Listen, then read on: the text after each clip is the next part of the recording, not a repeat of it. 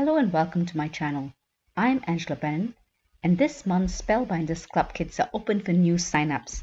I'm collaborating with some of my crafty friends to share our projects, showcasing some of the fun new club kits.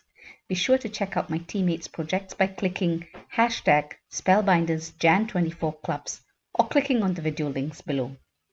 I'm going to be showing you how I use the Betterpress of the month. I've never used the Betterpress machine. This is my first time using it, but I've often been told it's a foolproof system, and this is me using it absolutely for the first time when I do the first impression. And you can see I do a bit of a mess up there, but I learn from it. I try using different inks, different papers, but I do use all 100% cotton papers. In future videos, I'll be experimenting with different inks and even more papers. But for this video, I'm showing you how I use the January 24 Betterpress of the month plates and how I create 6 cards. I also do some brayering. I try a few things. Now, I'm not going to talk too much in this video, but you will see I've got lots of notes in between to show what papers I've used, what inks I've used. It's so easy to use it. The chase, which is the base of it, is very, very strong magnet. And the platen, which is the bit that you stick your paper on, and the acrylic see-through, that is called the platen. That's where you stick your paper on. Now, while the big die or big plate does not move, the sentiment plate does move. And I made a mistake when I did my first impression where I kind of double impressed my sentiment. I learned from it. I have never used this before, and I still get some amazing results.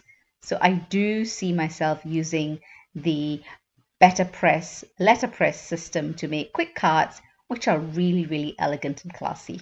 I really hope you enjoyed the video. If you do, please give it a thumbs up and consider subscribing. And when you do subscribe, remember to press the notification bell so you're alerted when a new video is uploaded. I've got many more Spellbinders Club Kits that I will be showing or having videos on for this month and the subsequent months for this year.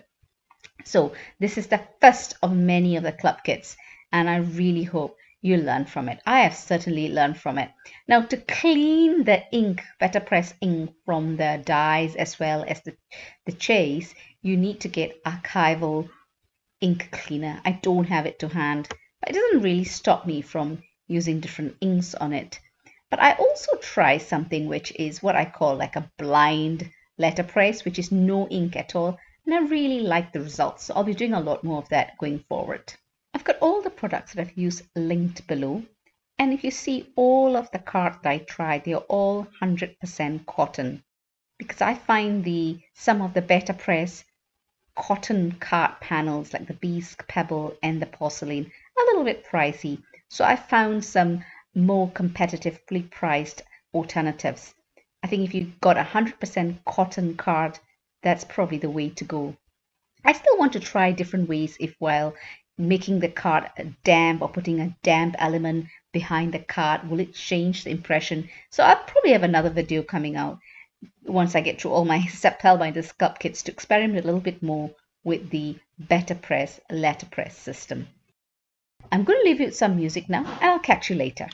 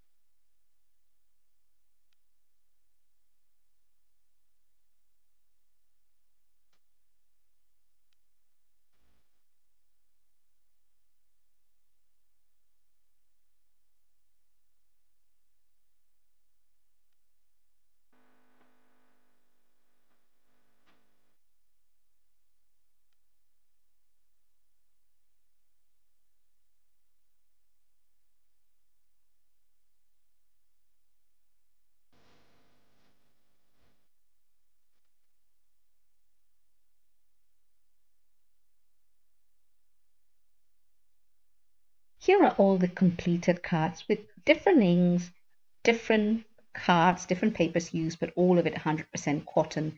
And I'd like to experiment more with it, and I hope you will join me in that journey of Betterpress, Letterpress system card making. I really hope you enjoyed the video. If you do, please give it a thumbs up and consider subscribing. And when you do subscribe, remember to press that notification bell so you're alerted when a new video is uploaded. I especially like those cards that I've used a brayer on. I think it's a quick, easy way to get an elegant card where you do the letterpress impression on that card and then you color it with a brayer. Lovely. Thank you so much for stopping by. Happy crafting, and I'll catch you in my next video. Take care.